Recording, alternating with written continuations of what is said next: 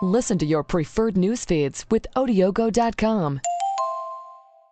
£2.5 billion benefits bill for EU migrants. The UK could face an extra £2.5 billion benefits bill for EU migrants.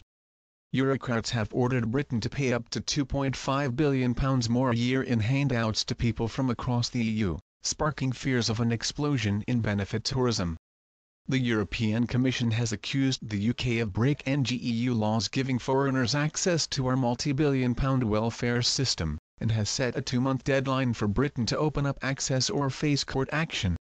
If the Commission gets its way, people from the 26 other EU states will be able to travel to Britain, claim they are now living here and immediately qualify for a range of benefits without ever having paid into the system. The Eurocrats' reasoned opinion, issued yesterday, said, the UK has 2 months to inform the Commission of measures it has taken to bring its legislation into line with EU law. Once again we see the European Commission telling us how to run our country and people are becoming sick and tired of it, said UKIP leader Nigel Farage. Otherwise, the Commission may decide to refer the UK to the EU's Court of Justice. Estimates of the cost to British taxpayers of the extra benefits have ranged between £700 million and £2.5 billion a year.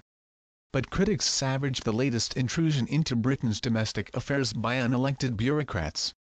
UKIP leader Nigel Farage said, "Once again we see the European Commission telling us how to run our country and people are becoming sick and tired of it.